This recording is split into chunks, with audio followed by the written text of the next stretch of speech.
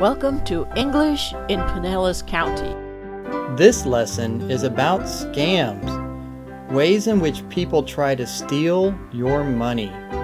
You will learn how to protect yourself so you don't get scammed.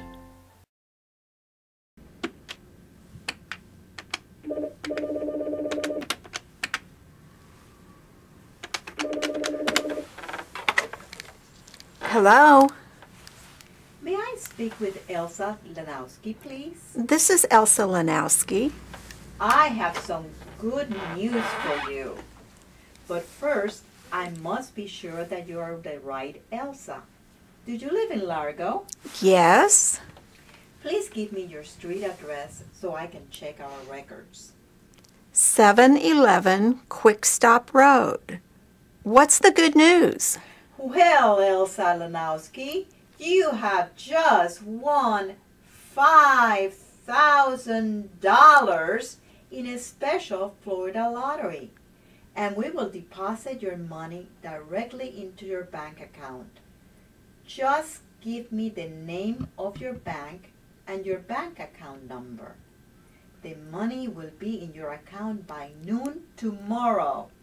Oh, wow, that is good news. My bank is 51st Federal of Largo, and my bank account is 111-222-1111-6543. Let me read that back to you to be sure we have it right. Your account number is 111-222-1111-6543. Yes, that's right. Well, congratulations, Elsa. Remember, your money will be in your bank by tomorrow noon. Goodbye. Goodbye. So the next day at noon, Elsa checked her bank account. Guess what? She did not have the $5,000. In fact, most of her money had been stolen. She only had $150 left in the bank. Elsa got scammed because she gave her bank account information to a stranger. Don't get scammed. Never give out your bank account number.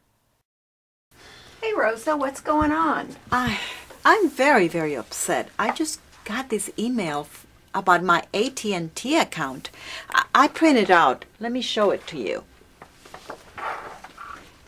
And they're asking so many personal questions like my name, my password, my date of birth. Why would they do that? Well, let's look.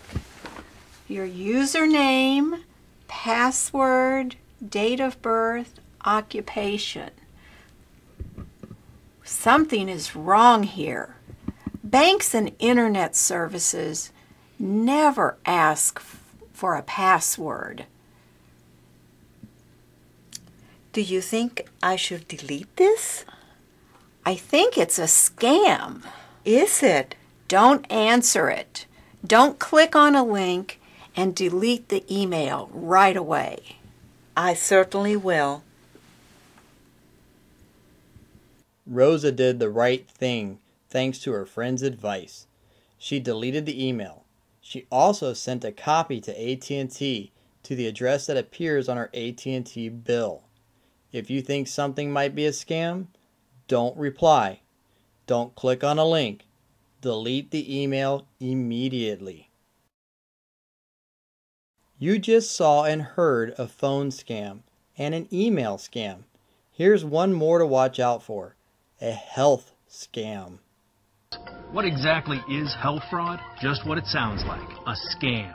A way to deceive people about health products that may not be all they're cracked up to be. They play on our desire for a quick cure, and then they bombard us with savvy marketing. And these companies target all of us, promising help with weight loss, sexual performance, aches, pains, memory loss, and other age-related issues. Even people with more serious medical conditions like cancer, heart disease, HIV, Alzheimer's, and many more. If it's an unproven or little-known treatment, talk to your doctor or healthcare professional before you take anything for your health problem. You'll want to protect your personal information, including your Medicare ID number.